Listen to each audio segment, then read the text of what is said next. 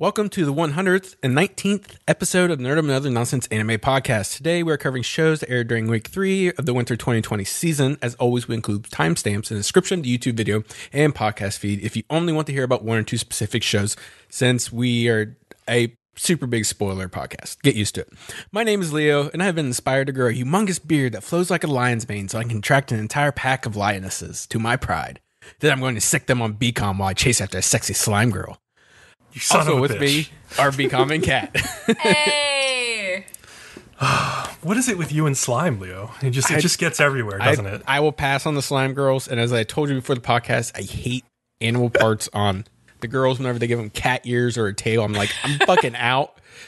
But well, this season of anime is not for you. That lioness harem in the show we're going to talk about later, I might have to make an exception. Yeah, they are all pretty fucking hot. But I will say, I agree with you, Leo. Technically, like, cat ear girls have 4 fucking ears, and that's weird. That should not be a thing. But they usually hide them under their hair in anime, so you don't even have to think about it. Like the human ears. They're there. You know Are they there, though? You never know. It's like Schrodinger's cat girl ears. They're not seen until they're observed. As you listeners can tell, Kat is packed full of energy, so why don't you tell us about your nonsense? I've drank a few of these bangs, and I was like, these don't work well for me. Whatever. I tried a new flavor today. This flavor, for whatever reason, is amazing. It's called birthday cake. I want everyone to know, if you want to die, then drink it. Birthday cake energy drinks. What does the world come to? Well, they make birthday cake vodka, so I'm not surprised. I hate birthday cake vodka. All right, so this weekend, basically, I took one of my former coworkers who used to work with me at the audit firm. She was really stressed out about busy season. I know she's into similar shit as me. Took her to a BDSM place. She lasted like 5 minutes. She went and puked her guts out in the bathroom and cried about fucking bank reconciliations while I held her hair. That's exactly what my experience would be if I went to one of those places. She was like, this is important, and I'm so stressed. And she's like, bleh. And I'm like, oh, it's okay, it's okay. That's awesome. So I feel that bad was for her. fun. No, yeah, I mean, she needed it. You know, sometimes you just need to, like, that purge. And then the next day, you'll feel better because you, like, released all those negative emotions. And that's what that night did for her. She released all of her negative emotions and her stomach contents. So. Oh, my God. Nice. Well, what about you, Leo? What have you been up to? So one of the games that came with the Game Pass I got just the other week is Age of Wonders Planetfall. And basically, if you ever played Civ 6 or any of the civilizations, and you like them, you're going to love Age of Wonders. It's a futuristic setting. There's 3 races, like humans, bug, and then this dwarf race, I guess. And it's like just almost exactly the same. Like there's like, you need to do like treaties and peace offerings, and you go to war, and you even got the tech tree, and you can do trades, and I mean it's almost exactly the same in that aspect. But what I found really cool that set us apart is that the battle system is completely different. So in like Civ, like you would pick your guy and you'd say go here and attack this, and that's the end of it, right? Well, in this one you kind of form squads or platoons of like 6 different types, and then when you fight something, you go into, it would almost be like a turn-based battle system in like a Final Fantasy or something like that, but you go in there and all your guys are pretty unique. Like you got your melee characters, you got your characters that can shoot far, you got snipers that if the enemy moves in a line of sight, they'll take a shot. One of the guys I had, he can like fortify the area and kind of like hold it down better than most people. Lots and lots of different crazy abilities, and especially when you start getting deep into the tech tree, and then you can put mods on these guys and make them do things differently or change their damage type, which some people are more susceptible to a certain kind depending on who you're playing against. Like the battle system is so in depth that that really sucked me in. And then, like I said, the rest of it's pretty much just a Civ game. And that's why I got a hold of you, Bcom, after I played like 2 days of it. I was like, I know you liked Civ 6. I saw you played it a whole bunch. I was like, you really need to go check this one out because it's awesome. That sounds really interesting to me because I love Civ, but I also really like the Total War series. But the thing with Total War is I really like the simulation of like the map mode and like moving armies around, doing all of like the management stuff, and then like I don't always play the fights because they take 20 minutes at a time. So to have something that's in between the units just animating and attacking each other in Civ and the battle instantly being over, and the 20 minutes of like or to 40 minutes of battle in Total War, the fights sounds are not, nice. No, they're not that long. They're like something that's in between those two is what that sounds great to me. Pretty like much. It's pretty much I'd say it's somewhere in the middle. Yeah, so I downloaded it on PC. I'm definitely gonna try it out, and I'll get back to you. Honestly, like it's a game you sound like you really want to play on a computer with keyboard and mouse. But I've been playing on the Xbox, and it's been working really well with a controller. I was relatively surprised. I didn't really expect that with these kind of games. Yeah, I wouldn't expect it either. I always play like 4X games on computer, but they've been porting more and more of them to consoles. Like Civ has had several console versions and iPad versions, stuff like that. Yeah. iPad would be interesting. Huh. Yeah, I heard it runs okay. Civ is such a resource-intensive game that I worry about playing it on anything but a powerful PC, but... I will say, and like I said, I'm playing on an Xbox One X on with a external solid state drive, but like if I start the game up and I go to load a game, it's almost instantaneous. It all loads up. And then also when like you go into a battle, it's almost instantaneous too. You couldn't like look away and look back and the battle's already starting. Like it's super, super quick. There's never a dull moment. Even when you finally end your turn, I think the longest I've seen it go is like 6 seconds. Mm-hmm. Like it does it super, super quick. So cool. There's no downtime. You get really sucked in. There's no, 20-second load screen where you kind of just let your eyes wander away for a minute. Okay, cool. That's one of the really nice things about it too. Nice. What about you, Bcom? So I finally got around to watching one of the big movies from 2018, A Star Is Born. The one that's with Bradley Cooper, where he plays this sort of aging country music singer, and then he meets a young Lady Gaga, who he basically turns into a star after discovering that she's a really good songwriter and she's got a really great voice. And the whole movie is mostly them going back and forth, like performing, and then their relationship sort of breaking down as she becomes more famous and he becomes more over the hill. Yeah, drunk over the hill, drug addict. And fucked up. And no, you're late to that movie. That movie's been out for a while. That's a good movie, though. It is really fucking good, and partially because, mostly I would say, because Lady Gaga sings the fuck out of that movie. Like, Lady Gaga can fucking sing. People don't give her enough credit. Yeah. I love that song she does in that, like, I'm on the deep end. Oh, yeah, when I'm diving. Oh, God, it's a great song. Yeah. Do you know if she wrote the songs or if somebody else wrote the songs for them? Because they're so good. Someone else wrote it for them. Okay. Like, I know that she usually has a hand in like what she wants, but she's not like talented like that. Yeah, okay. I also really liked the appearance of Dave Chappelle in that movie for a couple minutes, where he basically sits Bradley Cooper's character down and tells him about like life and it sounds like Dave Chappelle is just like basically talking from his own personal experience in life, and it was really interesting. Actually, I liked that a lot.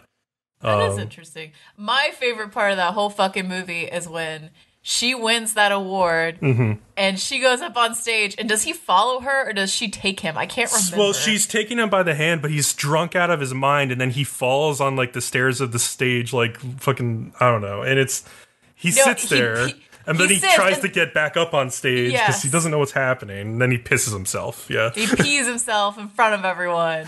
It was epic in its terribleness. I literally could not watch that moment. I was looking away from the screen because I was so uncomfortable. It's imagining that moment that. where it's the peak cringe, and you're just like, oh, and it hurts. It hurts so bad. Also, I was just impressed with how Bradley Cooper made his voice so low for that part. Like, I don't know what he was doing, but, like, it's a much lower voice than he typically speaks with. Like, it was pretty impressive.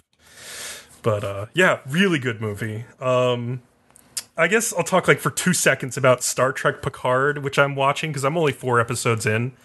I just want to say, that show curses way too fucking much. Oh, really? It's just like... It's just, they just throw the F-bomb around in Star Trek for no reason. Like, honestly, for no reason. It never adds anything. It just always cringy whenever they use it. Because you don't expect that from Star Trek. It's just not what Star Trek is at all. And not that Star Trek is not, like, violent or doesn't have adult themes in the older shows, but it's something that, like, a preteen easily could watch and not think that their parents wouldn't think, like, oh, you shouldn't be watching this. Whereas, like, people now, like, if they saw their kids watching this Star Trek, they'd be like, whoa, what the hell? This is not for kids. And it just seems so stupid to make a Star Trek show that can't be seen by almost everyone. Because up until now, I feel like Star Trek has almost always been something that can be seen by almost anybody. Even some of the action movies that are newer, I still feel like most people could watch it when they're young and be, like, totally fine. But this stuff is just aimed at this weird older audience, and it's just not Star Trek, and I don't like it, basically. But I'm still watching it every week with my friend, and we're just kind of laughing at it and having a good time. But it's, I wish it was better, basically. Okay. Makes me sad. Anyway, Makes me sad for you. Yeah. All right, you guys want to talk about some anime?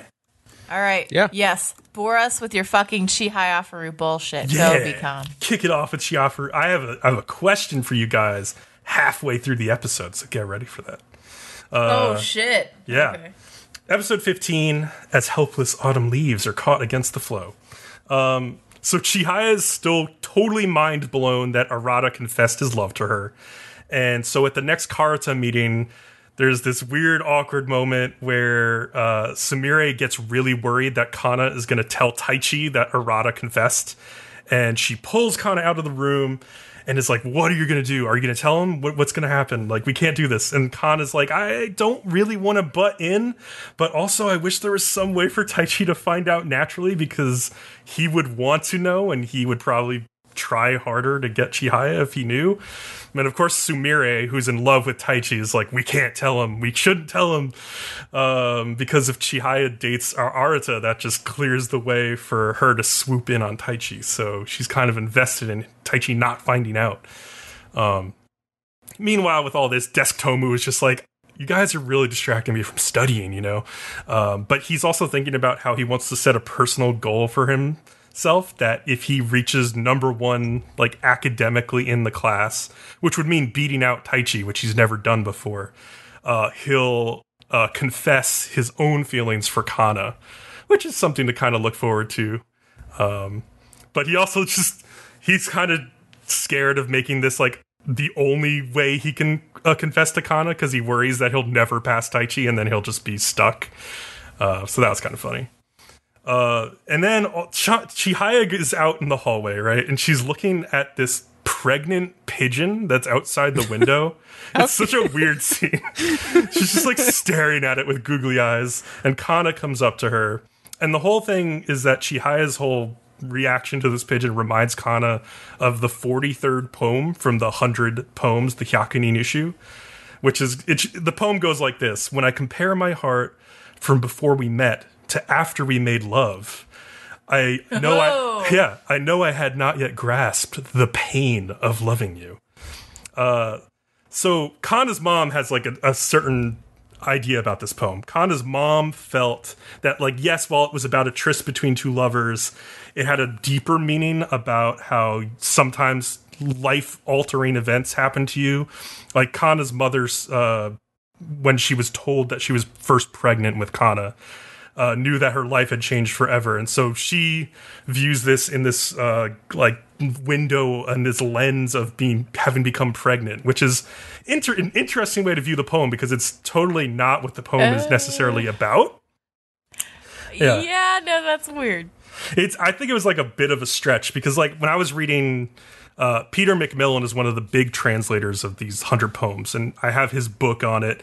And like he basically says this is a morning after poem, meaning that in the Heian period in Japan, when you would bed down with a noblewoman, you were expected, even if you didn't like her and didn't mean to continue the relationship beyond that one night, to write her a poem the morning after. It was just the polite thing to do, even if you were going to just hit it and quit it. And I was like, Kat and Leo, what do you think about this practice of guys like sending a poem to the girl they had sex with last night? Like, do you think this is a good idea? Do you think this is a bad idea? Should this continue to happen today? You know, there was probably a lot of poems that were just like really bad. And then they like snigger, and then the girl shows her friends, like, look at this fucking shitty poem. That's so true. I think it would be all right if you like read it to her or like said it to her yourself, not just send it randomly to her in her stupid shoe locker or whatever. Kat, have you ever had a guy like sing a song for you or read a poem to you as like part of trying to get you? Oh, okay, that's but interesting. I write poems, and I have given like people that I care about poems before. Not after I've fucked them, though. That's not my style. Yeah, it's usually before, right? No, it's usually like long after we've been dating for a while. I'm like, here's this poem I fucking wrote for you, you dumbass. Read it if you want. I wrote a song once for a girl when I was in college, and we were not dating yet. So it was like to try to end up dating her, which it did not work out immediately, but it did eventually work a couple years later. So I highly recommend it. But then can you really say it was the poem if it was years later? Come on now, Bcom. I think it's partially the poem. It's a stretch, Bcom. I think it helps. So anyway, meanwhile, Suo, the master, calls Chihaya and takes her up on her request for a practice game. And apparently he only practices for like 2 months of the year, as the 2 months leading up to the Masters match, because he's lazy. But he's really well liked by his old karate club, which Sudo is actually a part of as well. I think it's the karate club at Tokyo University, which is probably a pretty good one. And Taichi, he's keeping up the whole guise that he's Chihaya's boyfriend, which he lied to Suo about. So he goes along with her. And there's like a quick bit about how the Masters match is only going to be streamed online on like Nico Video this year instead of aired on television, which Suo was kind of upset about. And like that's what he's like thinking about when he goes into his match with Chihaya. And it's a pretty big match for her because it's a chance to actually go up against the best of the best, which everybody would want to do who is in her position. But she finds that Suo plays a really nasty kind of karate where he just puts a ton of pressure on you because he's so fast at getting like 1 and 2 syllable cards. And then with that pressure, he also just baits you into making mistakes, like faulting on cards. Like he'll swing at cards that like aren't even when it's a dead card, and just bait you into hitting cards that like have the same first syllable as the one that was spoken. And so, yeah, he's pretty nasty, and he easily baits Chihaya into faulting a whole bunch, and she loses by 14 cards. Yeah, but he's like really amused by her. He says basically that, you have a boyfriend, you have lots of friends, and yet you still want to be queen, And then at the very end of the episode, he says, you can't. And so I think, in my opinion, what Suo was focusing on here is just all the distractions Chihaya has, like her team, her friends, the boyfriend that he thinks she has. And so when he looks at a queen like Shinobu, she's like completely isolated. herself from most people. And it's the same with Suo. Even though he comes and hangs out with his karate club sometimes, he's basically isolated himself from all of them. And I think he feels that if Chihaya isn't the same way, then there's no way she could be good enough to compete for the title of queen.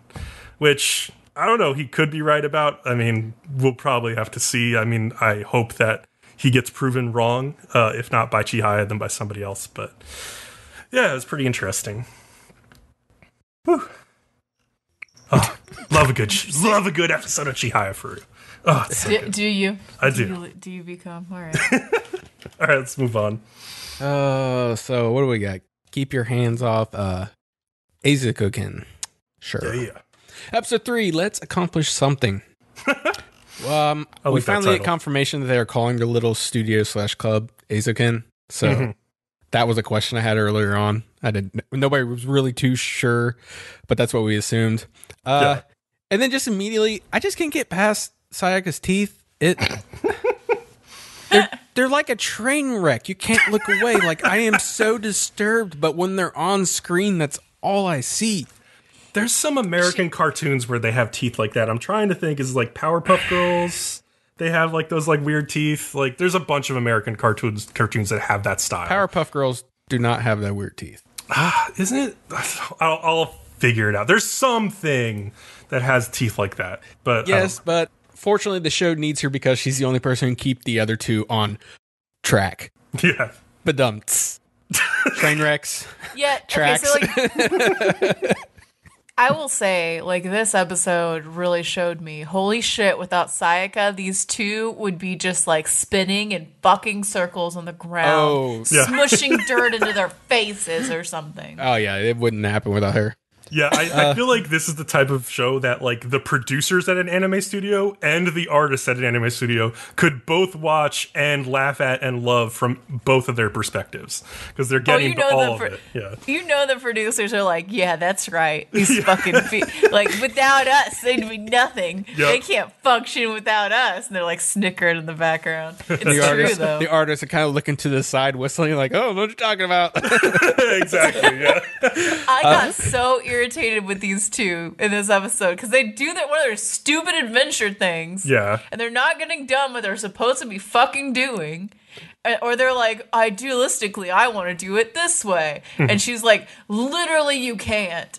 Literally, I'm just telling you the truth of the thing. Yeah. And they're like, no, but I want to defy reality. And it's like, oh, so, I felt for her so bad. Sayaka, I was like, oh, poor Sayaka. She seems to be pretty popular. Sayaka is trying to tell the other two about all the expenses they have to get for the studio to get off the ground and get going and all this stuff. But then, like, they both immediately get distracted by, like, a butterfly. It's just like, what the fuck? They're like little children. Also, hilarious. there's that fall video that Midori did on accident where she fell from the balcony. Apparently they got 30,000 yen from it, which was $267.71 by today's conversion rate. But they've already spent all of it on repairs for their little studio. They just got like some change left or something like that. Okay. So Midori volunteers to start working on the holes outside the building, and Sayaka goes back in to help Tsubame. Outside, Midori is pretending she is in space and painting a spaceship. Yeah, for no fucking reason. She's just like, you know what, this needs me pretending like a 5-year-old that I'm in a spaceship. And she's supposed to be like drilling on or screwing on like sheets on the hole, so she's not even doing what she originally was supposed to do. Exactly. Like, this is why I get frustrated. She's like, I know I'm supposed to be doing X, but instead I'm going to do everything but. Yep. Like, so why did I put Midori? It's Sayaka. So Sayaka catches Midori with a bucket on her head, and she's like spray painting like rabbits on the side of the studio. She's like, fucking stop that shit and go fix the holes on the roof. And like, I don't know how they didn't fall through the roof. Yeah, honestly. Because later, Sayaka literally runs through the wall. So I'm like, this place should be coming down around him. Yeah, I know. This place must be so fragile. Like, they could flick the wall and it would just come down. Yeah. Also, you're not running through a steel rusted wall without getting some fucked up cuts. I don't know if it was steel. It seemed like aluminum. I don't know. It's still gonna fuck you up. It's still gonna be rough, but hey, Sayaka's got like steel teeth. You know, she runs just around busted through with the teeth. So maybe she's a part beaver. Maybe she should be in Seton Academy. Midori and Tsubame get on the roof and pretend they are like astronauts fixing a hole in the spaceship. In their fantasy, they get bombarded by debris, and it turns out it actually started hailing in real life. Mm-hmm. And like, it's funny because Sayaka's inside. She knows it's hailing, and she's just like, "Fuck this too. I'm gonna leave them." Basically, yeah. But they want to get off the roof, but the ladder's been knocked over, and Tsubame's like, "I really have to pee really, really bad."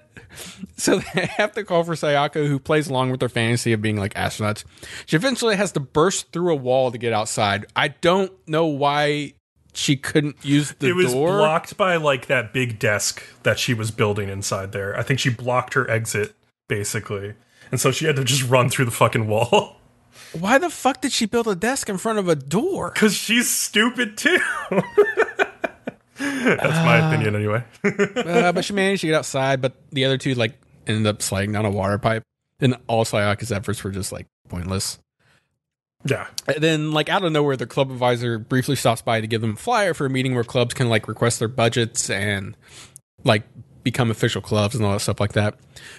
They also have to like announce a project they're working on and impress the council to basically get approved.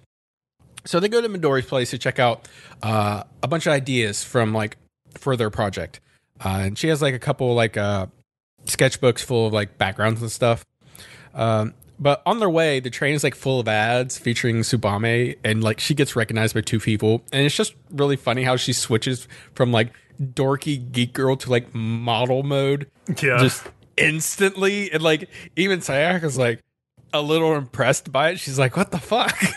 I was also kind of like thrown off because like, one of the girls who comes up to her is wearing a Slipknot hat. And I was like, wow, I did not expect to see a Slipknot hat in an anime anytime soon, but that's cool. Holy shit, was it? Yeah, it was like SLPKNT. So it was, I don't know, it wasn't all spelled out, but it was definitely looked like the Slipknot logo. Yeah. Wow, that is really random that you point that out. It was Holy super shit. random. They end up going through some of the sketches to pick a scene, and when they finally find one they like, Midori introduces like a tank to be part of it, and it's got like interesting quirks. And Tsubame's like, you know what? I think I can animate it, but I've never done special effects like explosions and smoke, but I'll give it a try first and see if I can get those to work. And she also talks about how animators will actually like swing a real sword while they're animating. Was it a sword? It's a sword. I don't know why I said it's a sword. Just so they like get the movements down, right? And I just thought that was really interesting. I'm like, that makes sense like 100%. And they're even talking about like the creases and like the clothes they're wearing when they make that move. And I'm like, yeah, that sounds awesome and perfect, actually. Well, but you think that they would just get like a swordsman in to do it? Well, like instead of doing it themselves. Yeah. I also thought like, I mean, they could watch a movie or a YouTube video. I mean, they're just making that movement, so you're going to see the same creases. But it's probably a little bit different when you do it yourself. Yeah, you feel the weight of it. You're going to feel the weight of it. You're going to notice, like, I think they mentioned, like, the position of your hips, which maybe you wouldn't have noticed that much before just by watching. Mm-hmm. So there's an advantage to that. And also, it's expensive to get a swordsman in to actually show you, you know. Yeah. And they finish out the episode with us watching the animation they created where a schoolgirl with a sword, with a machete, fights a tank, and a little bit about some shortcuts they use because of their like limited time and like budgets. Like the same explosion, but they just showed it on like repeat as like multiple shots being fired or something like that, which is really cool. So that's neat stuff. Yeah, so I was a little bored with the first part of the episode, like you said, because it was just like the two, you know, creative girls fucking around. But the second half, when Sayaka started her spiel, Tsubame is at a fan with a leak, and she's like pushing it into the fan, and like I don't remember what Midori was, but it was just something just stupid. And there's like, oh, a fucking butterfly, and then later on there's like a raccoon looking inside, and they're like, oh my god, it's a tanuki. So, when you just like, why is there a fucking raccoon? It was just so random, yeah. It was weird, and then like later on, they're like, we have. Oh wait, that's next episode. I'll tell you. But right later, the raccoon comes back, and I'm like, this is stupid. Yeah. But okay, I really liked the just conversation between Sayaka and Tsubame in the second half of the episode, because Tsubame is basically really adamant about, no, if we're going to animate things, I want them to be animated. I want them to move. And Sayaka's like, no, we should do the least amount of work possible. It could be still frames for all I care, as long as it looks cool. And Tsubame just refuses. She's like, no, we need to like have actual motion. And this is like what I honestly always look for in animation, is things actually moving, which there's a lot of in this show, especially like the second half of this episode, when she's like, say, Tsubame is demonstrating how she falls down a bank and how like that's all animated. And like, while it's, I like, Sayaka has a really good argument though, in saying that you falling down doesn't look cool, so it's not going to get us any money.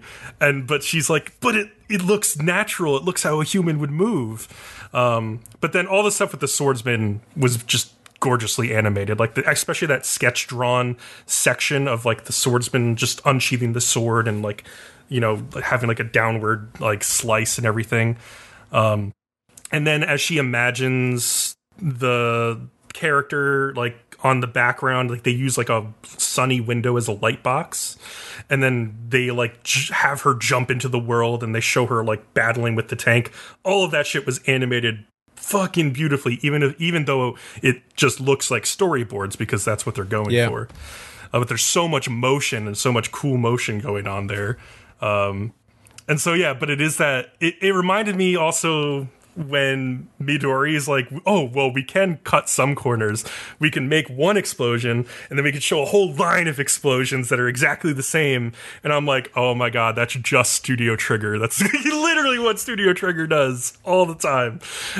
Not that they don't animate the shit out of things, but they do stuff like that where they copy something over for effects, or have like a whole army of like the same person talking to you for effect, and it's just a copied animation, but it looks really cool.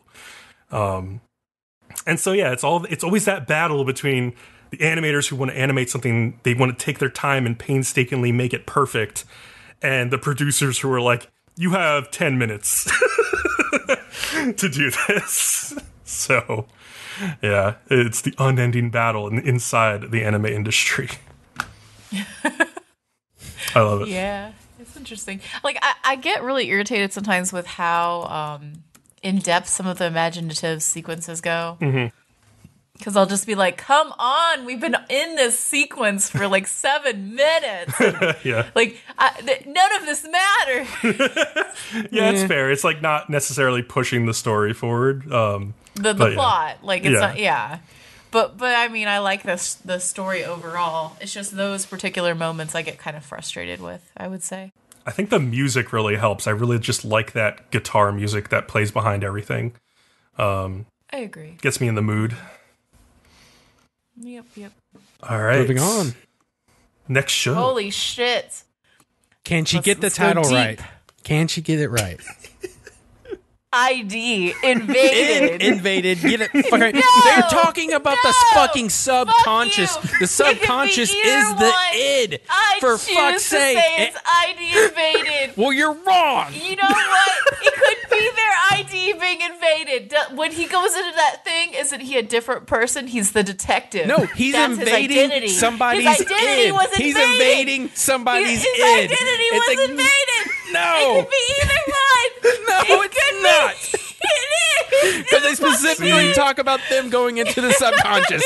This is what you get when your title screen for your show has all capital letters, so nobody knows what's... Like, if the ID wasn't all caps, if it was I lowercase d, then Kat would probably call it id invaded, but...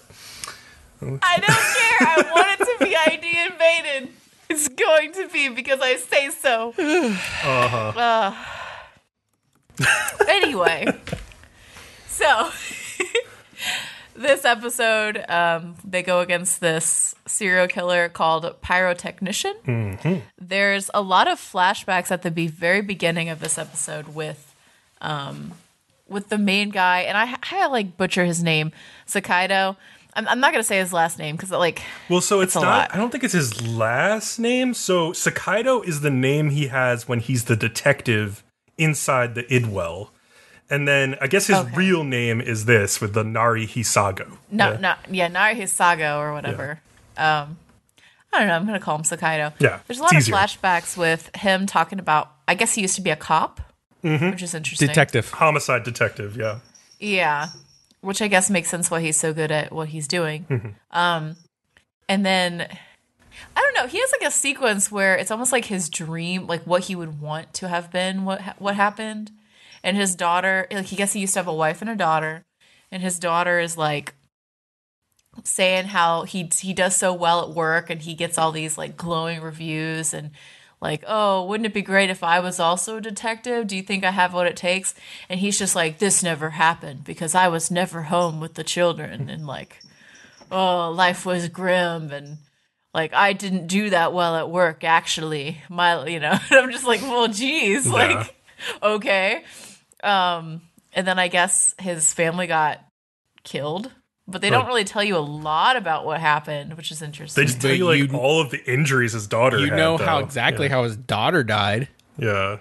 She's fucking, all her bones are broken. She's got like her spleen, her appendix, her fucking kidneys are all like exploded, even like her heart. And she's like forced to like fight in like this like fucked up condition. So she dies like fucking horribly, just like so awful. And I was like, Jesus Christ, you're like way overselling his daughter's death. What the fuck? Yeah, it's very brutal. I think it's just supposed to be like his trauma, which makes sense because every time he goes into one of those like id things. Oh, fuck you, Leo. Fuck you. Every time he goes into one of them, like, doesn't the person is supposed to be his daughter? Well, right? he visualizes this girl Chihayafuru, whatever, as his daughter. But it's not actually his daughter. It's not actually her, but that's how he thinks of her. Yeah. Yeah. And like he knows this too, but he just like goes with it, I guess. Mm-hmm. I mean, it's a visualization of his daughter. I'm imagining it's all kind of connected. Yeah. And then, does anyone else feel like the Hondo Machi looks so much like his fucking daughter? Yes. Like, so much. Also, her eyes look a lot like Kairu's eyes in The Void. Yes. And they all look very similar to me, for sure. Yeah. And I mean, it might just be that the animation is similar, or it could be like, da-da, like, secretly, but I don't know. I was thinking the same thing. I was like, I don't know if this is character design or if they're trying to tell me these are just related. Yeah, it could be bad character design. It could just be that, like, it's not... It wasn't intentional, but we're seeing it that way. Or it could be actually something's going on. I did think it was interesting when, like, there was a scene between Honmachi and Matsuoka that was weirdly parallel to the scene that Sakaido had with his daughter in that dream. Oh, yeah. So that was interesting. I was like, is this supposed to be a cue? Like, is this supposed to be kind of like a clue or something? I wasn't sure. There was also that interesting thing Matsuoka said that basically, even if your body dies outside of the Idwell, if your, like, I guess soul is inside the Idwell at the time, you could live on. You could basically, I would say, like, you could basically be immortal in that sense. Like, I don't know, it's weird. Is this when Matsuoka goes on his like little spiel? Yeah, exactly. Because he started this and my brain just shut down. I'm like, that's understable. I'm not going to follow along with this. That. It was interesting, I like the idea of that. Like, you're just eternal then. Like, if you go into your own subconscious, you're eternal. Like, you create an eternal, like, existence for yourself within your own universe. Yeah, I wonder if that it doesn't matter if your body dies. Yeah, I wonder if that explains a bit about, like, some of the people that they do see inside the Idwells, like that bad guy in episode 1, and maybe even Kairu. Like, maybe they're all trapped. Yeah. And eternally. Ooh, that's interesting. That's an interesting idea. Mm-hmm. Yeah, no, I like all of this. Leah's like, fuck that part. It was like a little bit boring the way they presented that part, but yeah. Are you kidding? I was really interested in it, but... So yeah, anyway, this serial killer that they do this episode, he uses fireworks to like scare people and they're running around and then he snipes them. And you kind of find out like he was a war vet, like he used to see this sort of stuff all the time, and then eventually he got to be like weirdly obsessed with it. And just started to sort of create that same scenario that he was used to seeing and kind of observing it and getting something out of it. The scene in the id where he's like pretending to be one of the bystanders and he's like, oh no, be careful. Yeah. Everybody keep running. Oh, and I'm just like, what? Just keep running for my amusement. You're doing great. Yeah, that was pretty unsettling. Yeah, that's pretty weird. Oh, yeah. Yeah. Oh, by the way, like in that scene where they figure out that he's a war veteran, and then there's it flashing in like the command center is political alert. I was laughing so hard at that because basically, yeah, they get a message that's like, oh, this is politically relevant, and then they're like, oh, we could get this information, and then the main guy there is like, no, let's not, because that might get us like censored politically. So it's interesting. They have to like stay away from certain things so as to like not get called out.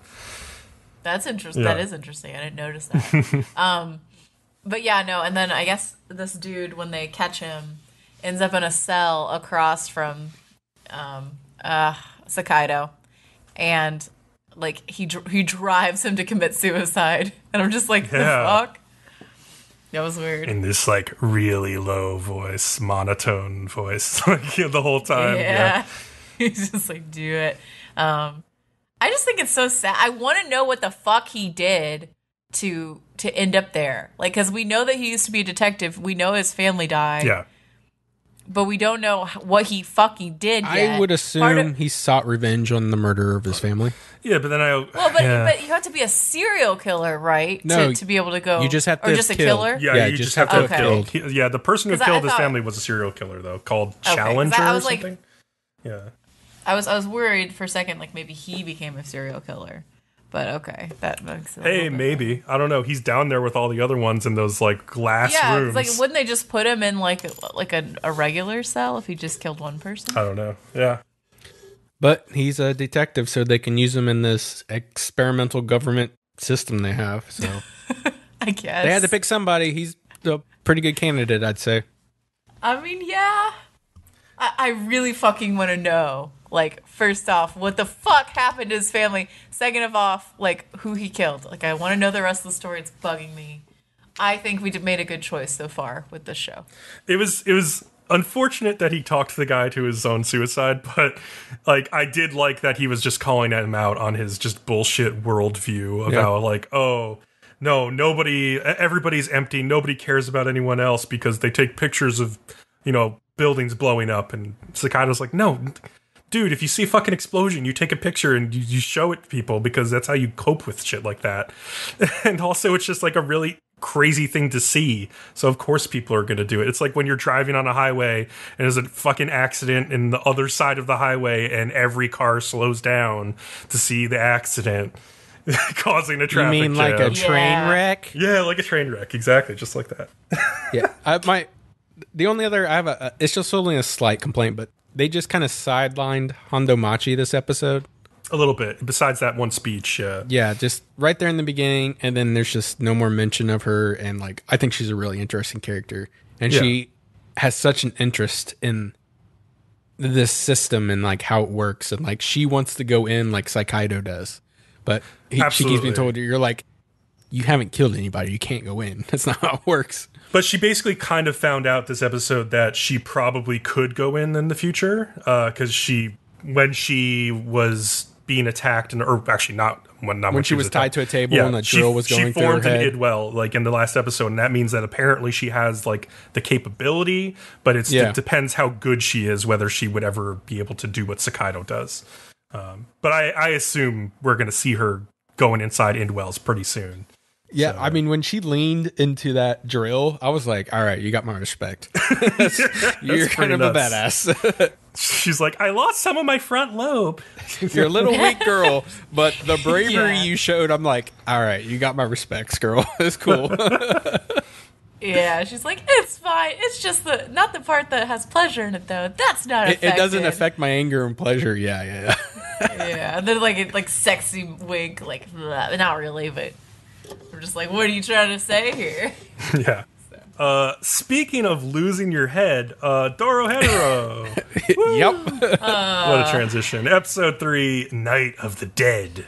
Duel in front of the main department store. So continuing on from the last episode, N has asked the sorcerers Shin and Noi to hunt down, the main characters Kaimon and Nikaido. But first he asks Noi to heal Ebisu, who had gotten her face ripped off. Yeah, so real quick, the way this episode started, I was like, am I misreading how episode 2 ended? I went back and watched, and I went back and watched too, and it's like those two are heading out to do it, but then when episode 3 starts, they're having dinner, and I'm just like, what, whoa, huh? Yeah, it doesn't perfectly fit two puzzle pieces come together. Like the whole plot with N and the sending everybody after Kaimon and Nikaido, that works, but what you're talking about was like a little awkward. Yeah. Ebisu apparently has like lizard power knowledge, so they want her to tell them about Kaimon, but she doesn't really get her memories back immediately.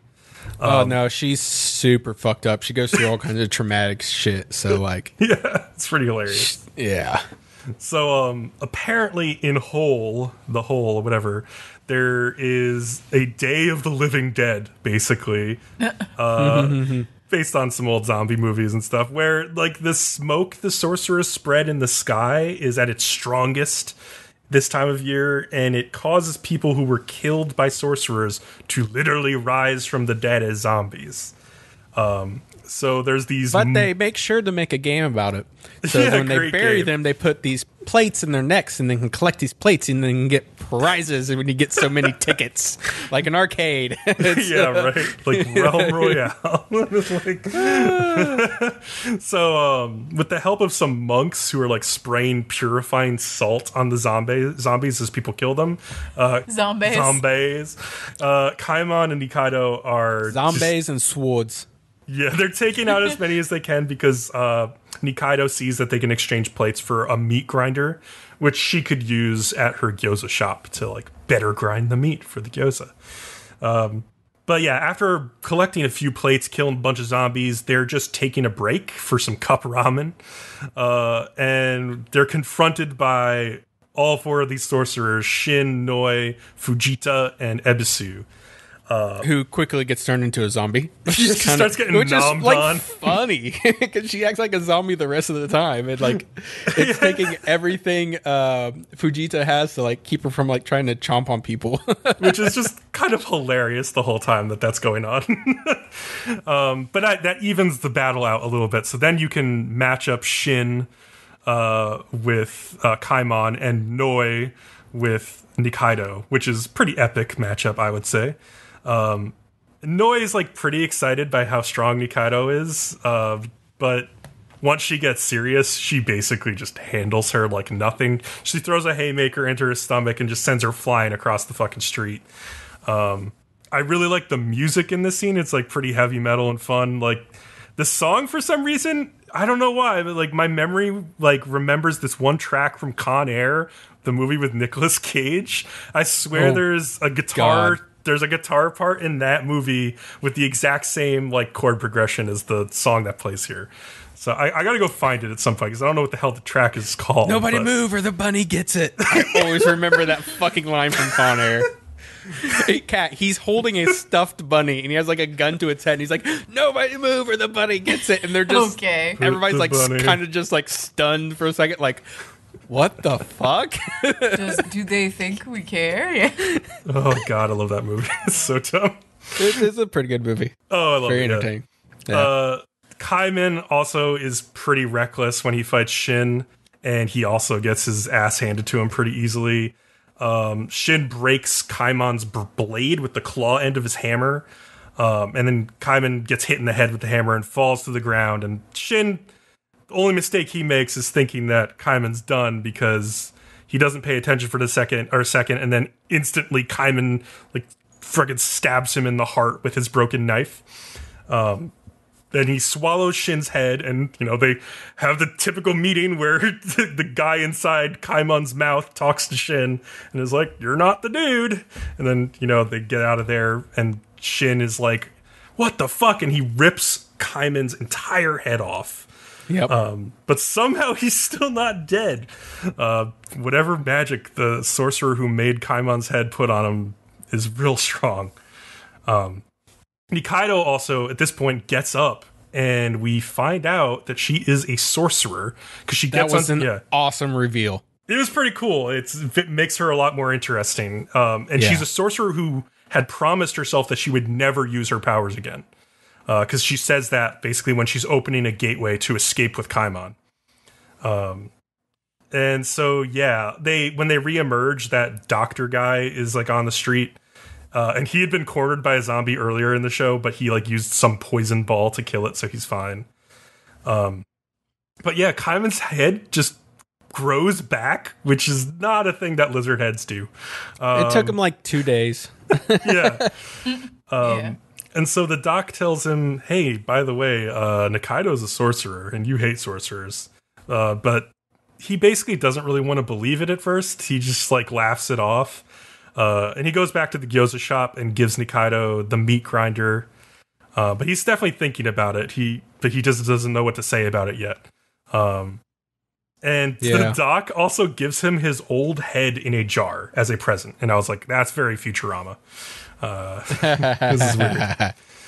So then there's this like weird scene where it's unclear if Kaimon is dreaming. He walks past the alley where he kind of remembers dying.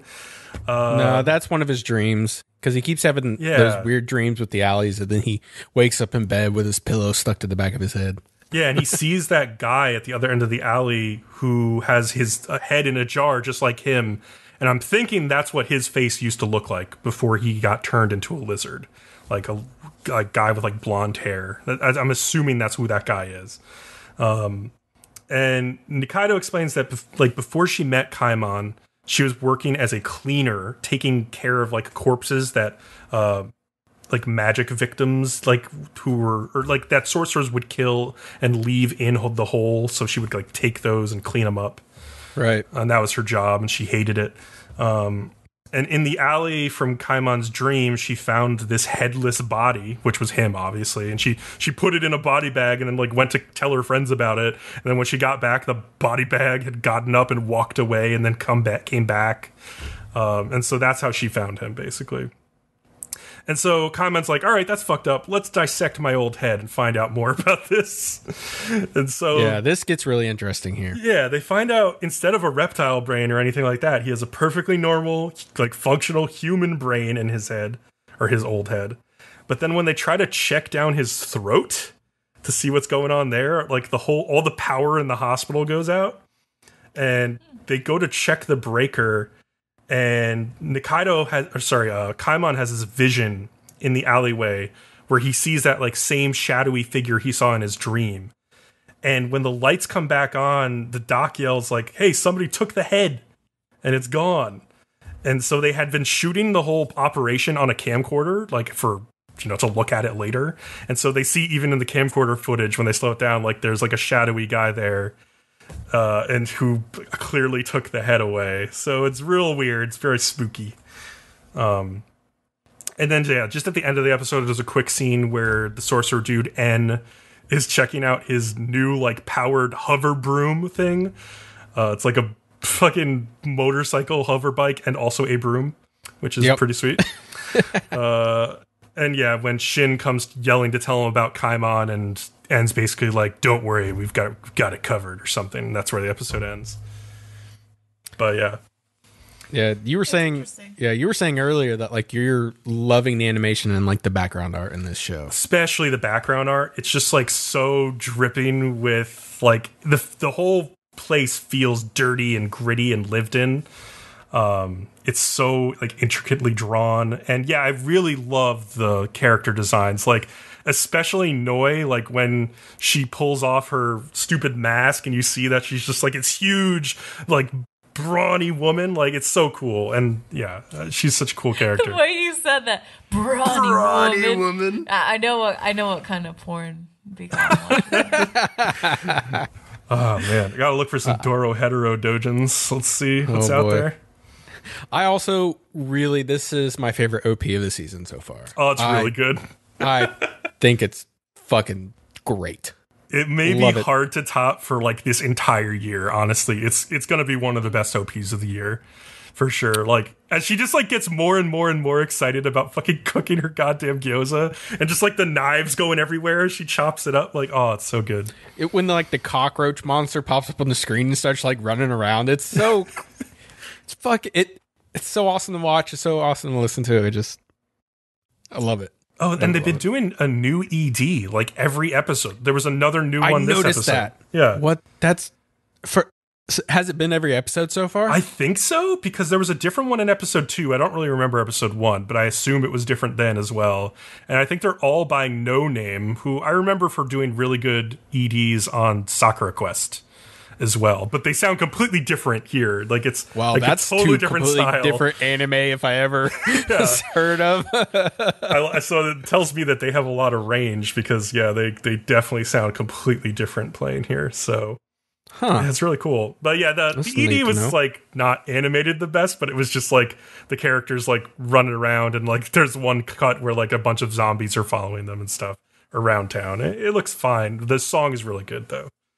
So yeah, all right, it's pretty cool. Let's take a break.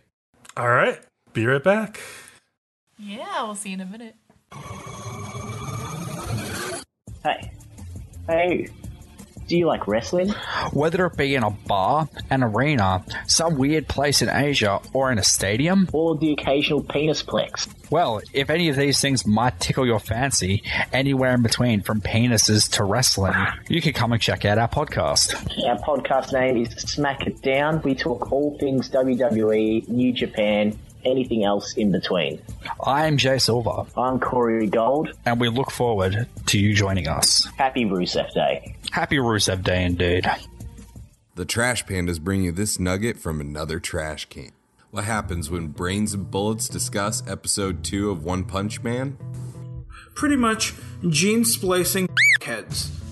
They will Yep. Yeah, they will splice genes. They have a cyborg gorilla. They have a frog that walks on 2 legs and communicates at long range. Like they got, you think they splice the Lion King? Yeah, they have the lion. They have a f***ing lion, Beast King, and Simba. Yeah, he's f***ing Simba. I don't mean he's f***ing Simba. I mean he's f***ing Simba. We at Trash Pandas Watch Anime dig through the trash so you don't have to. You can find the Trash Pandas Watch Anime podcast on iTunes, SoundCloud. You can also follow us on Facebook and Twitter where you'll get live updates from what we do. All right, and now we are back, guys. With the Seton Academy Join the Pack, episode 3. Those who strip with the ones they love. I don't know if I'm reading into this, but if you look at Hitomi's character on here, if you look at her hairpin, it looks a lot like the female gender symbol, just slightly altered. It does slightly look like that, yeah. Yeah. And I just don't know if that means something or it just happenstance seems to be close. But like when I first saw that, I was like, oh, I can't remember which symbol meant which. Is she going to turn out to be a guy in the end? Just like, I don't know. That would like, but that's the female symbol. But I just like the ultimate, just like stake to the heart for Jin. Just like, I mean, Jin does seem to think she's perfect. Yeah. Yeah. I don't know. So the student council president is announcing this year's motto, and that is, if you witness an unnatural interspecies relations, eradicate them. And obviously this is a big problem for our merry little group. So the president's name's Miki, and she is a naked mole rat. Mm-hmm. Apparently to them, wearing clothes is embarrassing for her. And as soon as she gets back to like the student council room, she immediately rips her clothes off. And like the naked mole rats follow a hierarchy similar to like bees and ants. So there's a queen. She appears to be a queen. Basically, she just has a bunch of small minion mole rats of her own. Now, Kat, do you see yourself like in this role? Like you just come home from work, you strip off all your clothes, and then there's like a bunch of tiny naked little men who just do whatever you want them to do. I mean, you're acting like that's not already my experience.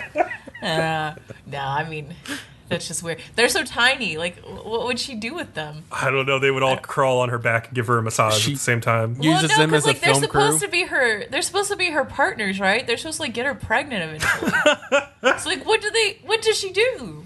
they get fired out of a cannon into the where. Into her vagina. I feel like it would take like 3 or 4 of them. Like they all just have to gang in there or something. I don't know. Do they all just like huddle in there? They're like, all right, guys, like we gotta. Just trying to figure out why you both really had to think about this at home. And then one of them's we got that stupid video camera that they have throughout the episode. It's like filming the whole thing. Yeah, I know. It's like, this is what it looks like inside her. Oh, man. Then it's turned into an Interspecies Reviewers episode. It's the magic school bus. So Miki had her minions scout out the members of the cooking club.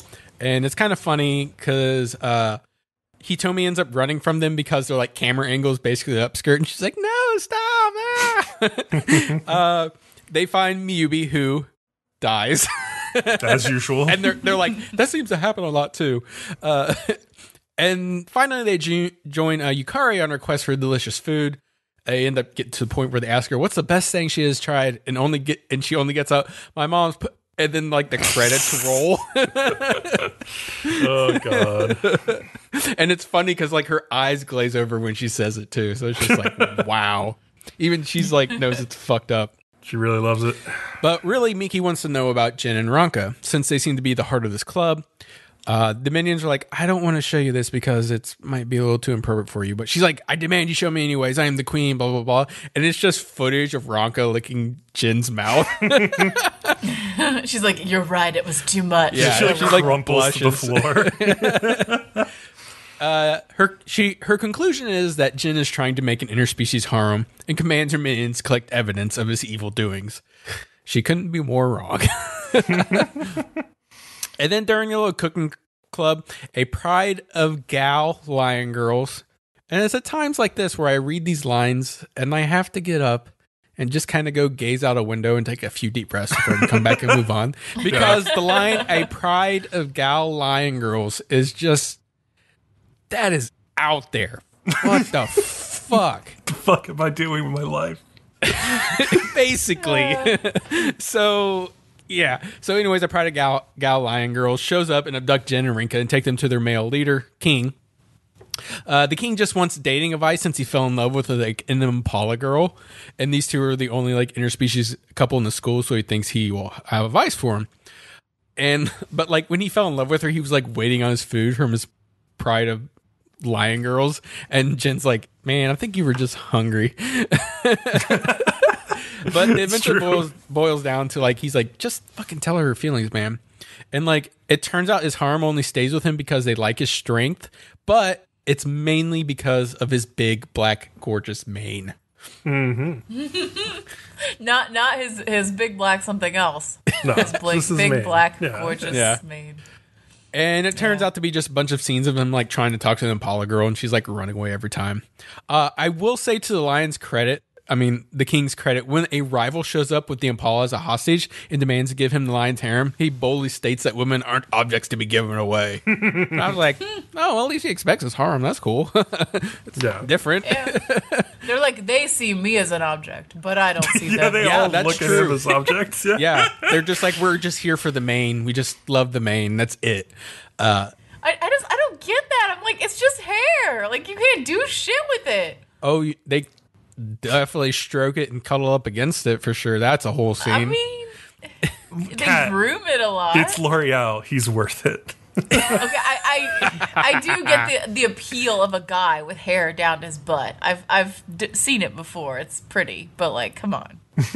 So the king eventually powers up almost straight up like a Super Saiyan, the hair and everything, and like beats the other guy's gang. And eventually he chops off his own mane so that his harem would leave him and tells the other lion to leave the Impala out of this.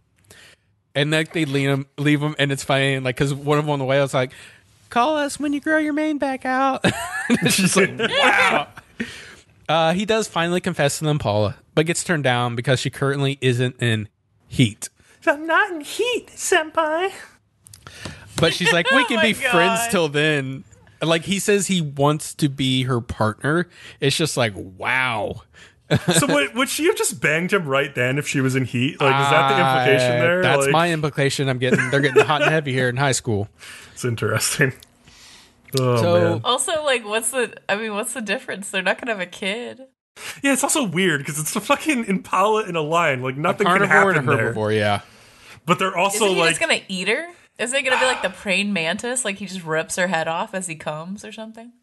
and it's also weird because like in this show You're like, I'm not gonna address that. I'm just gonna move on. I'm just gonna move on.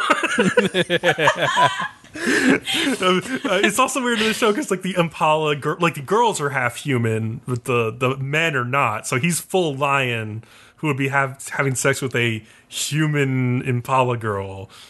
So it's just like, what is this? I don't know. It's a weird, convoluted nightmare born inside some poor otaku's soul. Yeah. That's really what it is. Oh man! So Miki sends out a summon out to Jin, and he like refuses. So she has to put on clothes herself and seek him out, which we know she hates. Yeah. She unfortunately gets ambushed on the way by Kurumi, and like basically gets toyed with, and it's pretty funny. She eventually makes it to Jin, and when she enters the room, she immediately rips her clothes off and calls him a pervert and accuses him of trying to create interspecies harm. And Jin's like, fuck no, I do not want interspecies harm. And at that moment, King immediately walks in. He's like, hey man, let me give you some advice on managing harm for your help earlier. And I was just like, that's hilarious. I liked how Mickey was like, I order you to throw out all of the non-human members of this club. Yeah. So Miki says the club will be disbanded, and he told me pleads with her not to. So she decides they can keep the club if they kick out all the non-human members. And Jin's like, yes, please tell me more. But then suddenly Ranka shows up with her minions, and she saved them from Kurumi. And the minions were like so thankful they asked Miki not to disband the club, and she eventually relents. and then there's just a slight little short at the end after the credits where the gal Lion Pride's like, oh, we miss our king. I hope he grows his mane back. Can we talk about how you've listened to the ED, right? And it's just Ranka singing, but singing like purposely off key. Like, oh really? I haven't really paid attention to it. Yeah, it's pretty hilarious. If you haven't heard it, like listen to it next time because like she just. It's so bad, but in a very funny way. Her stupid voice just singing the CD cracks me up every time. One interesting thing that always I find funny with her is like when she jumps on the lick on them, like her tail gets like all bushy tailed and it's like waving like madly. Yeah. Like that's, I don't know. I just like that one little thing. I just think it's funny. It is pretty funny. Yeah. Everything about Ranka is pretty hilarious and cute, honestly. So, yeah. Ooh, speaking of little and cute, BOFURI. Yeah. All right, Kat, you have this one. Yes. Okay. So I'm like I really was just excited in this episode for the part where they eat the colorful shit at the end. Aww. I love that scene. I like wrote a whole thing about that scene. Yeah. Well, I like how in the beginning of this episode, Maple's class got a nerf, and I just like I know Kat wouldn't really guess if I know BCom could, but could you imagine that you are the sole reason that you forced the developers to send out an emergency patch for a game because you found some like amazing exploit? It'd be pretty cool, actually. And that would be like, that's like a badge you would wear. You're just like, yeah, that was me for that game. I broke this game. Yeah. You're like, yeah, that's right. Like they had to.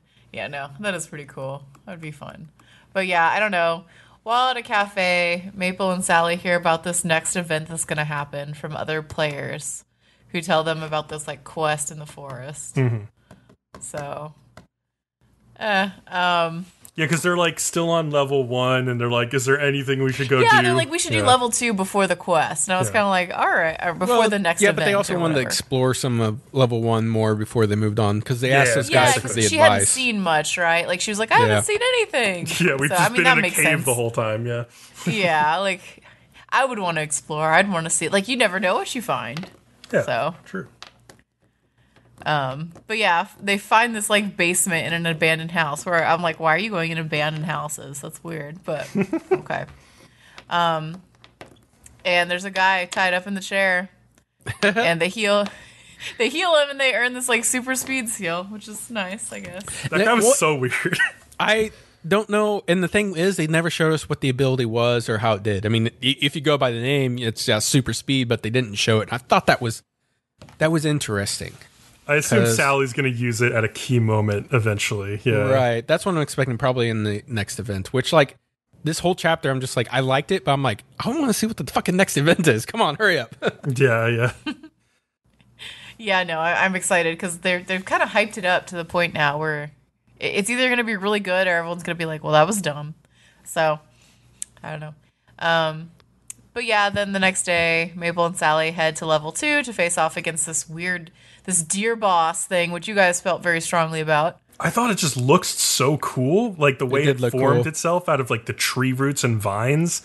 Like if I saw this in like say a Dark Souls game, I would be so hyped for this fight. Oh yeah, Like, I would so fucking impressed. You're just like, what the fuck? You could totally imagine that version of this boss. And comparing it to Dark Souls is probably a perfect comparison because like this would be like a Dark Souls boss. Yeah. The crazy shit like that.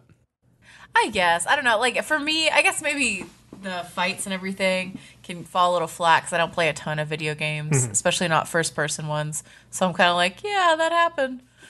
Yeah, I can see that. I mean, I really did like the animation of just like Sally's movement during the fight, like the way she flips around. And there was one really good cut where she like basically swings herself like vertically over like a branch to get more momentum to like kick down at the deer, and it just looked so good. I just like all the effort they're putting in because I'm watching this and I'm thinking of like some of the fights in like recent episodes of Sword Art Online. I'm like, man, this show is trying so much harder than Sword Art Online is these days. I mean, it deserves it more than Sword Art Online in some ways. Maybe at this point, but like Sword Art Online has this like huge fan base of people still, like, and I wish they they would died get a better sad stuff. death, like on a chemo bed. They deserve shit. Sword Art Online deserves shit. How many people are fucking watching it that aren't like weird dedicated fans masturbating to the girl characters in their basements? No one. God. Let's be real. You're either obsessed or you're not watching it anymore. It's dog shit. You know it. Even if you're watching it, you know it's dog shit. Alicization is pretty bad. But yeah, I don't know. That's why no one's covering it. Because it's dog shit. Mm-hmm. Just look at yourself in the reflection of your screen as you watch Alicization. How do you feel about your life? Sword Art Online lovers. God, we're gonna get some like hard angry on Sword Art Online fans right now. I feel bad. Yeah, we're gonna get some like angry messages. I love it. Bring it on. Tell me your anger. Some dude with an asana avatar is going to show up in the Discord and like, I hate you. Be like, yes, give me your pain. Come on. Asana makes good sandwiches that taste good. Jesus. Anyway. So yeah, they killed, like, I guess Maple gets knocked out by this deer boss. Sally manages to defeat it. But Maple receives the Snow White shield she ordered. Yeah, that's cool. So that was cool. And then they get the Starfield Mill, which is exciting. Yeah, okay, so earlier in the episode, they went into that random log and, like, Sally shoots a fireball, and they get transported to this area where it's just never-ending sunset on a beach. And I'm like, that would be so sweet to experience in full dive VR. Like you're actually there. You could just always go to this place that has a perfect sunset. And then, yeah, at this point in the episode, they go to eat at this basic restaurant that is under a huge starry night sky. And like their wine glasses are filled with the galaxies. Yeah, the galaxy pouring out of the universe, and like their food floats down from the stars. And their hair and their eyes changing. Yeah, it's fucking trippy. awesome. Speaking of what we were talking about earlier. Yeah. But yeah, no, it totally was. And then like the weird jelly thing. Mm-hmm. Wasn't it like she said it tastes like 3 different fruits? Strawberries, apple, and something else. I can't remember. Like 3 fruits at the same time, which is like, that sounds apple cool. And peach, wasn't it? That might be right. Yeah. Yeah, and I was like, oh man, I want to taste that. Like, imagine if there was a real life fruit that tasted like a Starburst. That sounds good. It's like juicy and like chewy, but also so sweet. It's such a cool fucking idea. Like a lot of like MMO just don't like talk about the cool shit like this, like just the leisure areas, like how you can just go and experience like a weird new thing that you've never experienced in your life inside of an MMO. Like it's such a cool idea, and I like that they're just exploring those aspects as well as just cool boss fights and you know the normal stuff you would expect, like leveling up. Like there's all these other cool things that you could do with this technology, and it's cool to explore that. I feel like there would be whole games just with like just food based. Oh, if this was a real thing. And people would it would be called like Glutton Punishment 2 or something. And you would just go on, and it would be a video game where you just eat yourself to death until you like burst open. And that's how you level up or something. And you just like, you get to taste everything. I was thinking about just how insanely indicative this would be if it existed in real life, and how it would just single-handedly ruin society. Like, nobody would eat anymore. Nobody would eat anymore because they just eat in the video game. Everyone, dieting would be over. Yeah, dieting would be over because you're like, oh, I feel like I'm satisfied. Yeah, I mean, you just have like an intravenous drip of like, you know, whatever fucking of like IV nutrients fluids. or whatever, or like you just eat. You get like these 3 bars a day and you just eat them. You're just like, whatever. My real food gets in the game. That's what I eat. Yeah. I'm excited for this future. Bring it on. I want this future. Ready Player One, let's go. But yeah, I like that the most, honestly. I actually was listening to a review of a very fancy like art film called And Then We Danced, I think is what it's called, or something. Okay. And they were talking about how in the film they eat a lot, and they, you know, and that how it like personalizes the characters and like shows you kind of their experience and all of this, and how it's really important in these really more highbrow artsy films to do things like that because it makes it more down to earth and less like up in the clouds, you know? Interesting. And then when I was watching this, it made me think of that kind of. I was like, oh yeah, I could see that. Like I could see why that happens. Like it worked that way for this. So, yeah. This looks like it's a Georgian movie, like from the country Georgia. Yeah, like interesting. Yeah, it's very highbrow. It's like just coming out, I guess, in theaters in the U.S. So like I was listening to a review of it, and it seems interesting. Cool. We'll see. But yeah, and then the next episode should be this second events. They have to gather like silver things and get a gold thing if you get 10 of them, whatever. Yeah. Yep. Yep, and then they get new skills, which I assume shiny new skills. They'll keep getting more overpowered. It'll be funny. Yes. All right, speaking of overpowered, Haikyu to the top. Episode 3 is perspective. At the end of episode 2, Hinata was talking about how he needed to change his perspective on things, so that's what this episode starts getting into.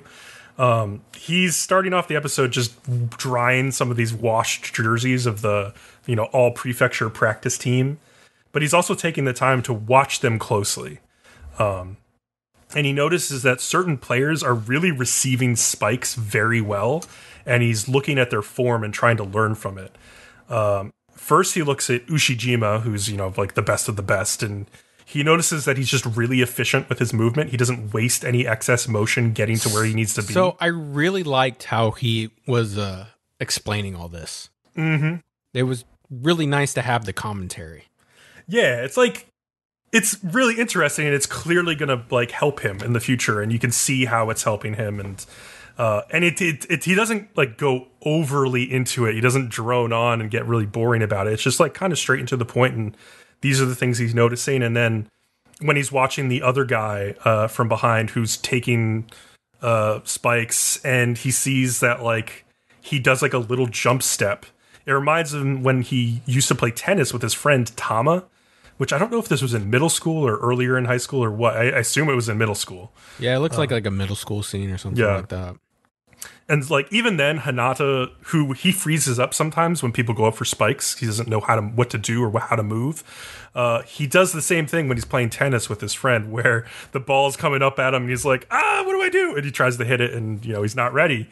And so his friend says, "Oh, if you feel like you don't know how to move your feet, then something I do sometimes is called a split step, where I take a little hop like that I time when like the opponent like hits the ball."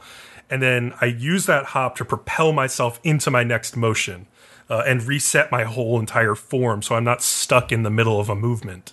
Yeah, that makes sense to me. That's kind of cool. It's actually really cool. And so Hinata sees this guy on the volleyball court doing the same thing, where when the guy's going up to hit the spike, he does the little split step and then propels himself in the direction that he needs to move. And so Hinata's like, oh, I gotta try this. And he sort of gets it, like, the hang of it, like, the first time a little bit where, like, a serve, like, ricochets off of the guy he's watching and then, like, just hits him right in the face. But he did get to the right position. Like, so, and the guys noticed that. They're like, oh, he was ready for that. That's kind of impressive. And so he gets slowly better. Like, he's actually really bad at the timing at first. A bunch of the guys stay after practice. One of them is named Goshiki from Shiratorizawa, and it was really funny how Hinata like praised him. He's like, "I love your straight spikes; they're so cool." And Goshiki's like, "I haven't felt like this for so long," because all the guys on his team are like kind of monsters. They're all really good, and they don't praise him. They're just like, "Oh yeah, just do your job." And so he gets really excited, and he stays afterwards. And by like timing Goshiki's spikes, Hinata learns that like, oh no, I have to be earlier, I have to be quicker. And he also notices that he can tell based on the set, which I feel like is something he should have realized before now, that like, oh yeah, where the ball like, is set. Are you just now getting it? Yeah, it's almost like he never thinks when he's playing. He was playing entirely on instinct before this point. Like, yeah. But I'm just like, Hinata, you have a thing between your ears. It's called a brain. Yeah. Like, I don't know what to tell you. Yeah, and so he's starting to finally use that brain now. Use the squishy thing that jiggles when you jump. Jesus. The Shiratorizawa coach is still kind of being like, you know, a little bit of an enemy towards Hinata. He's not making things easy for him. He's not being mean or anything, but he's saying, you can't sleep here overnight. You didn't get invited to this training camp. And so he has to basically take a bus and then train and then bike ride home. A 30-minute bike ride home after all that. I'm like, what the fuck? Yeah, it's a long way home. There's a lot of dedication. But he also starts thinking about, because he's really freaking hungry, because he's been helping practice all day, and then he's also been thinking a lot more, which is burning calories too and making him tired. So he calls his coach, Coach Ukai, and he's like, what should I eat? And the coach is basically like, all right, you need a sports drink that has amino acids in it, and probably a protein drink too, and then carbs like either a banana or an orange juice. You can get this all at the convenience store on your way back. And then once you get home, eat a full meal too, basically, on top of that. And he's just like writing it all down, and I'm like, yeah. I don't know. To me, I'm like, this is kind of common sense shit, man. What the fuck? It's like, eat a carb, eat a protein. Like, It's the stuff that, you know, people who are serious about being athletes think about, but he hasn't been seriously thinking about anything. He's just been doing everything one step at a time, so, yeah. Well, I bet this is the type of show that's very interesting to people who have been, like, more professional league athletes or thought seriously about this kind of stuff, because it's very familiar to them. So seeing someone go through it like, oh, step 1, I have to eat this thing called protein. Like, yeah. It's kind of novel and cute, I bet. It is pretty cute. Yeah, it's like, oh, he's discovering that. How cute. Yeah. And yeah, so like I was talking about earlier, he's back at practice the next day.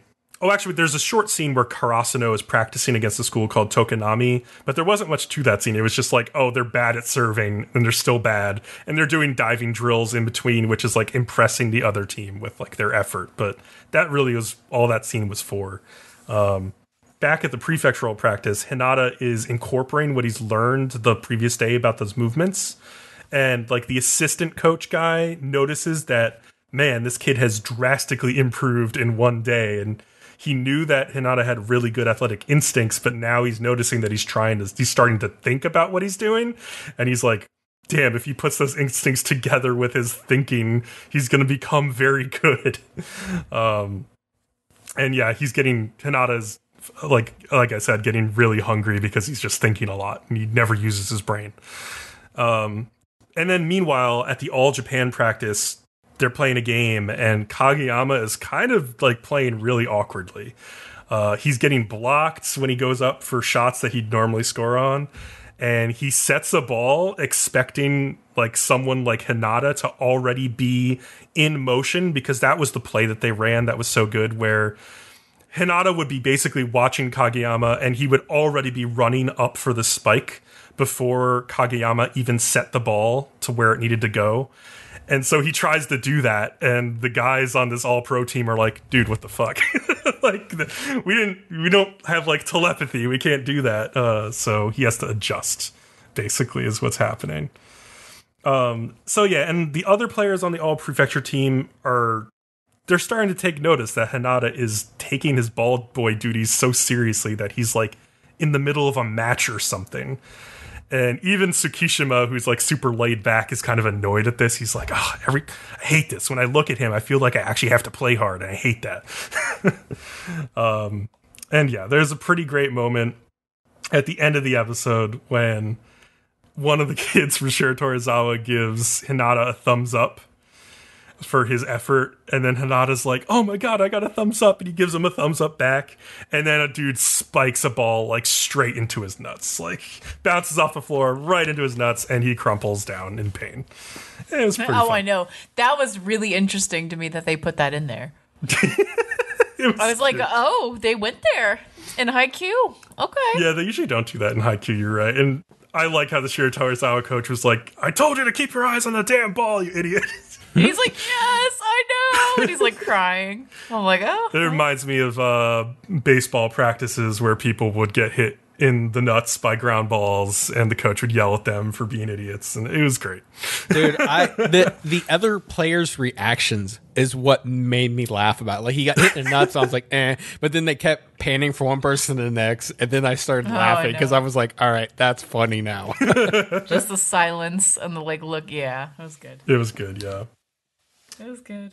And then, yeah, the very end of the episode is like Tsukishima pulls Hinata aside to tell him something, and we don't find out what that is until next episode. So, yeah, it's interesting. Yeah, so like I know there's a little bit of talk about what I would think about this show, and I do think it is pretty good. I already said I like how Hinata like breaks down the moves of the players, and I think that's pretty interesting. And I also do like volleyball, so that helps. Nice. And it's also very relieving that these people want to be here and actually play the fucking sport. Yeah. Yeah, if you give me a sports anime about players whining and not wanting to play, and I just immediately just dismiss it, I'm like, well, then just don't play and go do something else. I'm sorry. I don't want to watch you cry about it the whole time. Yeah, one of the only people who's like that, I mean, there's a couple people in Haikyu, but like Tsukishima, who, you know, is talking to Hinata at the end of the episode, he's kind of like that, but he goes through this whole arc in the previous season that he's more into it now than he ever was before, so I'm really curious what he has to say. I don't think it's very whiny. I don't think it's a very, like... No, I don't, which is why I like it. Yeah. Okay, because I was like, I don't really think it's like that. Haikyu is one of the best sports anime ever. It's like so intense. They get really into the nitty-gritty stuff. I love it. Yeah, we're just building up, and it's going to get very intense this season, I can already tell. So, like, I'm excited. The detail, I wonder how applicable it is to make that tiny hop. In my brain, that makes sense, because then that automatically puts your body in the movement, and you're not going to sit there and just freeze as you try to figure out where this ball's coming from, so... Well, you can see that it's like, it's not perfect because you have to time it right, or else you're going to be in midair while the ball's already coming down, and then you're screwed. So it's definitely something you have to practice and get experience with. But yeah. Speaking of no balls in the air this episode.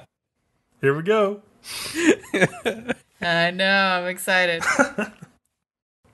Hey listeners, it's BCom from the future here. There's some confusion in this review of Interspecies Reviewers because Kat was watching a censored version of the episode while Leo and I, the miscreants that we are, watched a completely uncensored version. So when we start disagreeing over what you can and cannot see, just know that Kat was seeing completely different images from what we were seeing, completely censored. So enjoy the confusion. Okay, so... You guys were like, this episode is like a porn. And it has so much stuff. Ooh, it's so lewd. Porn. It's like it's extremely lewd. It's extremely lewd. It's not that lewd. They're straight up sex scenes. Okay, no. There were scenes where sex was happening where you didn't see anything. All right, so this is Interspecies Reviewers, by the way. Oh, because it was blurred out, like most of Japanese. No, they had like the blackout screen and everything. You didn't see shit. You see saw more zero than enough. pussy. Like, You saw zero pussy in that entire episode. yeah, straight up see a vibrator being inserted into a blurred vagina. What the fuck are you talking? You see the vibrator. You just know that it is a vibrator. That's Japanese porn. What the and you fuck? don't see it being inserted into a vagina. You just know that that's what's happening. No, you from like see the it context. go into a blur. You see a blurry vibrator go into a blurry vagina. Oh my god! Like, okay, my definition of a porn is something that someone would want to jerk off to.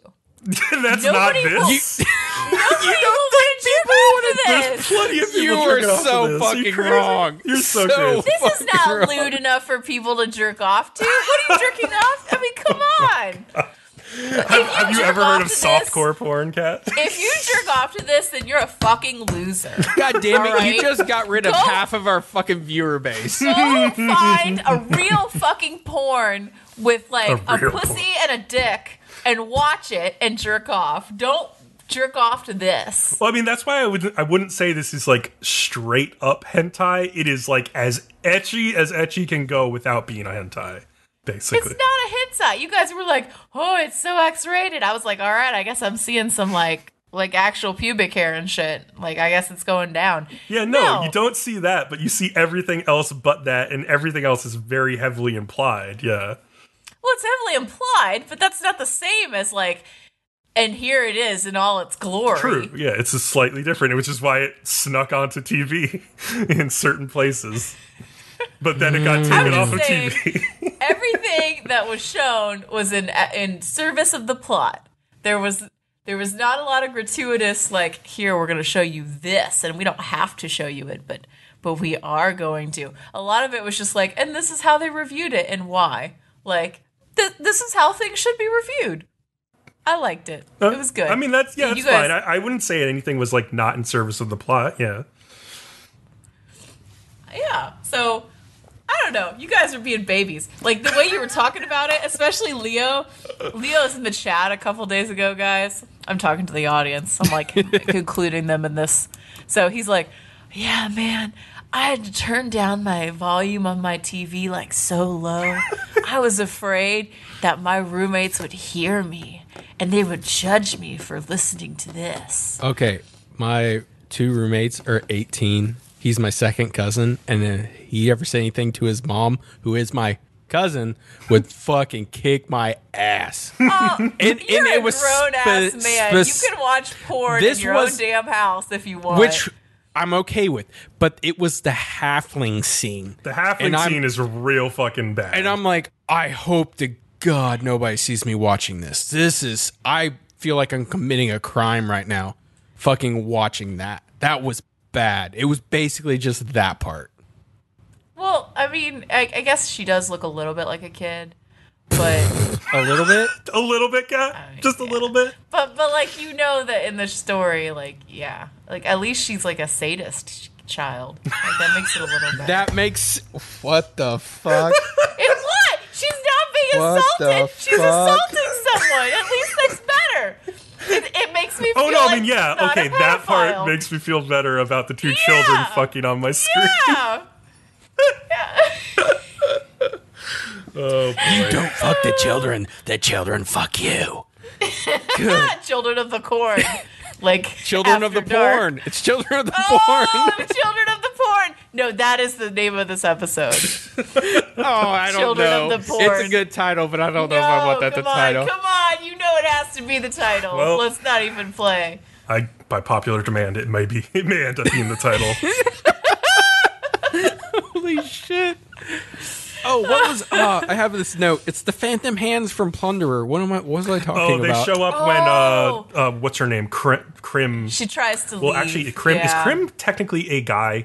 Like, I don't know what... She's They in between. refer to her as them. They Okay, so they give I don't know what... when they give Krim them a identifies as, pronoun. I'm gonna really hard try to like say this correctly. Yeah. When the narrator gives them a pronoun, they use they or them. Okay. So I'm assuming that they are.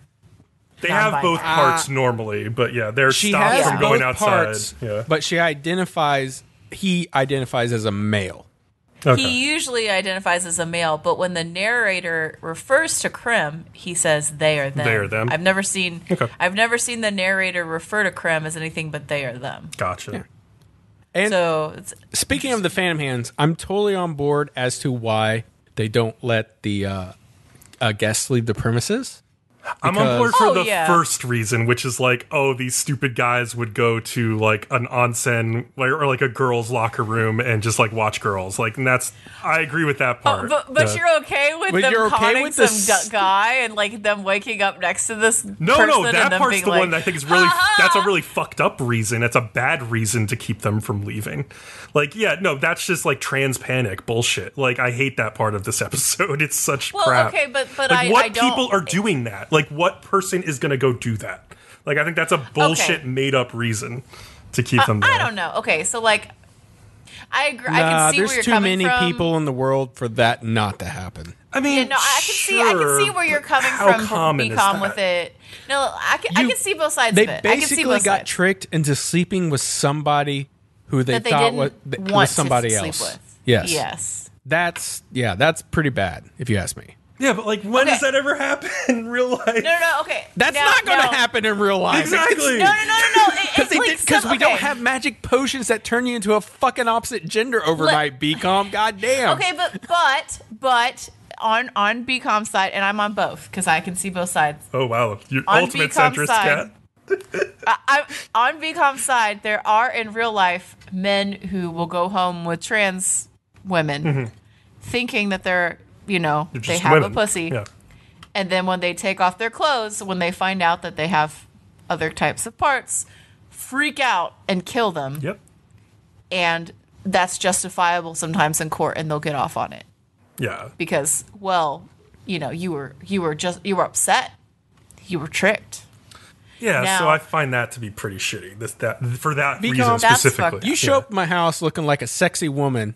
I fuck you, and then I wake up the next day and you're back to you now. I'm going to be really fucking scarred. Like, badly. Well, yeah, I mean, in this world specifically, where like you can like literally transform. Yeah, no, okay. Yeah. So, yeah, that's a violation because you actually did have sex. The situation that actually occurs in real life that BCom and I are talking about, Yes. I mean, you haven't had sex. So, I mean, there may have been a little like of deceitfulness in them not telling you until they got back to their apartment. Well- but like they haven't like assaulted you by you know what I mean? read- So, An article a little while back is a military guy. He did end up killing like a Vietnamese trans sex worker because of like similar reasons. I think it was like a murder suicide. But yeah, I've seen this news article before. yeah, so in real life it's not justifiable because they haven't touched you. Like they haven't like had sex with you under false pretenses. They've Right. just brought you back to their house and then you found out about this fact. And So freaked out. it's not yeah. it's not justifiable. They probably should have told you before they went back to their house, but it's still not Right. justifiable. But in this world where someone would have sex and then wake up and find out, maybe a little bit more justifiable. Yeah, it was just like weird to me that someone would even do that. And even in this world, though, like, it's like, why would you want to do that? Why would you trick someone like that? What? It seems so weird. I know a gay guy that would love to sleep with me, and I could see him doing that. So yeah, that's actually very plausible to me. Yeah, maybe they're just, or maybe they just hate you that much. They're like, I'm gonna fuck you up forever. They saw Leo's lion mane, and they're like, I gotta get there. Yeah, they're like, I hate you so much that I'll fuck you so that you're fucked up in the head. Indeed. Interesting. But yeah, so that was an interesting part. I actually liked the whole section on in boys or in you boys. And like rainbow boys, yeah. Yeah, rainbow boys. Oh yeah, that was a and, whole thing too. That was pretty in depth, actually. Finisher boys. I definitely know some like finisher boys. Oh boy. 5 or more. I know some of those. But yeah, no, that was fun. I love how Krim kept going back to them, and the rest of them are like, "Why is he so interested in the in boys?" And I'm like, "You know why he's interested in the in boys? Come on." and they all pick their. I don't know. I really liked Krim's choice with the hyena. Who has I liked it the most. both genitalia, basically. Yes. I liked it the most. I thought it was like very suitable to him as a character, first of all. Well, it's a lot like him because he has, when he's not drinking magic potions, he has both also. Yes. Are we just agreeing that we're going to call Krim a him? Because he does. We can see how they identify. continue to refer to Krim and for the rest of the episodes. But I'm going to say him because that's how he refers to he himself. refers to himself as him. It's at least at some point I remember. So He seems to think of himself as a guy. So we're gonna. Yeah, so that's why I go with him. If we're corrected, we'll be corrected and we'll figure it out. Yeah. That's fine. Yeah, I really liked his choice of that. Like, I thought it was very appropriate, very fitting for him as a character. I thought he probably had the best experience of any of them because he wasn't afraid to be like, yeah, I'm getting fucked. Like, so the fuck what? I appreciated that. The rest of these people are pussies. Like, literally, they're too scared to get fucked in the pussy when they had one. I appreciated Krim. I was like, yes. You know what? You're not afraid. Well, I think the elf Zell had a really good time. Zell got fucked. Yeah, Zell got slimed. Like by slime, but not by a dick though. But I guess like there's enough in there. There's that enough it feels structure. Similar. Yeah, yeah. It definitely goes deep enough for that. Ooh, it goes deep. I like it. Yeah, Zell's scene was interesting. I was like, all right, this is fun. I feel like. I don't know, Stunk kind of got like the worst end of the bargain because it's just like, well, you got fucked by this elf that you've already gotten fucked by. Didn't seem that interesting. Yeah. Were you guys bored by that? It was of all the scenes, it was the least like for whatever reason, like interesting one. Like, yeah, for sure. Yeah. It was the wettest one, but the least interesting. Yeah. And then the halfling scene was interesting. I liked the part where there was like a little dom action going on. I was like, yeah, pain and pleasure. Yeah, it hurts. God. But it was it's a fucked up child with how they Oh my god, I hate that scene so much. Oh, I hate it. Okay, but like you could say that in this universe they're halflings, but I also understand that's some bullshit people use to construct some fucked up scenes. Exactly. Yeah, basically. Okay. And then we're on the same page at least, kind of. Yes. Like, okay. Yes. We're on the same page. So overall, I really liked the episode. I thought it was really fun. I thought you guys were being babies, acting like this was like the worst, most R-rated thing you'd ever seen in your life. I'm pretty sure all of you have seen worse. All of you have had brains show you that picture with the girl's fist up the other girl's ass all the way to her elbow. I know he's shown you that. So you guys have seen worse than this. Don't even pretend you haven't. Okay, can I give the update on the networks that have canceled the show? Yeah, go for it. So on February 18th, a couple days before we're recording, another Japanese TV network, Sun TV in Kobe, canceled the show. That's following up on Tokyo MX that canceled it, and of course, like Funimation canceled it. But so at this point, there's still like a couple networks that are showing. It's like ATX, KBS Kyoto, and BS11 in Japan are all showing it. Anime Lab in Australia and New Zealand is still streaming it. And Wakanim is streaming it in parts of Europe, though they canceled it in like the Nordic countries, like Sweden and Norway and stuff. Wow. So they're dropping like flies. Like, I'm so curious, like, by the end of this show, is it going to be down to like one TV network and like one streaming service? It would be so funny to me if like just keep canceling it after this point. But I mean, it's not going to get much worse, right? It's so funny that like, everybody, you would assume everybody at these networks did their research. They went and read the manga, which is what it's sourced from. Yeah. And they went, all right, this is barely acceptable. We can get away with this. Yeah. And then the director came in and the shows started airing and they were like, this is a lot different than the manga.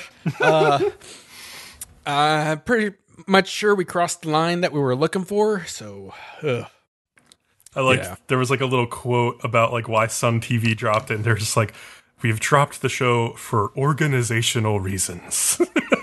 It's just like, very interesting. Okay. Why can't they just say, this changed drastically from the source material and is not what we originally thought it was, so we have to take it off the air. Well, it's Japan, so nobody wants to throw anybody under the bus because that would be very impolite to do. So, yeah, basically. Yeah, it's an interesting dynamic for sure. Yeah. All right. Anything else, guys? I think that's it. No, I think that's it for this week. I'm excited to see more of Interspecies Reviewers. I think it's hilarious. I think it's fun and refreshing, and I think people are babies. Oh, it's a fun discussion for sure. they need to accept that sexuality is a thing, and it can be funny, and it can be fun. Yeah. All right. Thank you, listeners, for listening. Remember to like, follow, subscribe to us on YouTube to get updates on new podcasts or videos. You can also find our podcast on iTunes, Google Play, Spotify, and Stitcher. And follow us on Twitter at Nerdom and other for updates as well. Definitely come hang out with us on Discord. We have a bunch of fun chats there. Kat never talks, but Bcom and I almost always answer back pretty quickly usually. And with all that, we'll see you next time. See you later. Yeah, bye.